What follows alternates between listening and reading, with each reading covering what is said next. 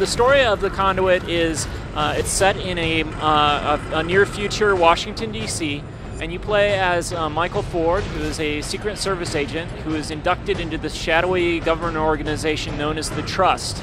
Our controls with Conduit are a lot more customizable. There's not one de facto perfect first-person shooter scheme, so we give a lot of customization. We allow the players to go in and tweak out their dead zone, you know, the bounding box, change their cursor sensitivity, their turning speed, remap all their controls, remap all their HUD configuration, turn the HUD on and off. We're definitely looking to have a solid frame rate throughout the game.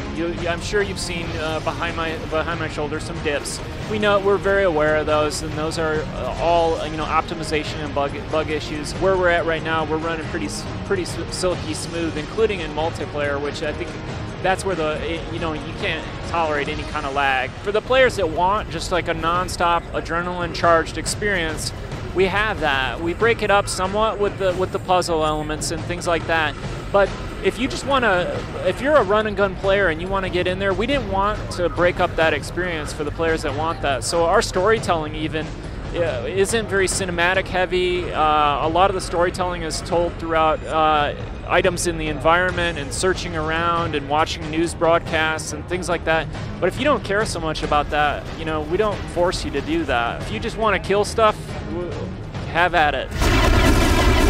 The multiplayer, we've not announced all of the details on it to folks just yet, but what we have said is that it's 16-player online multiplayer, that we have capture the flag, deathmatch, team deathmatch, all the typical things. But then outside of that, we will be announcing really shortly a lot of additional stuff that we put in that I think will make it a little bit more special for the Wii. Friend codes has been a continual back and forth with Nintendo. We're not fans of the system. However, it's going to be the best experience that we can make it. At a minimum, it's going to be a better experience than, say, Mario Kart. Go buy the Conduit. We're excited about this. We're excited about doing a game for core gamers as opposed to just a port or a poor quality title, time to market title, or a casual game. Support games like this. Support games like the Conduit if you want to see more games like this come out on the system. Games like us, games like Mad World, games like House of the Dead. That's what's going to push more publishers and more developers to make games like this.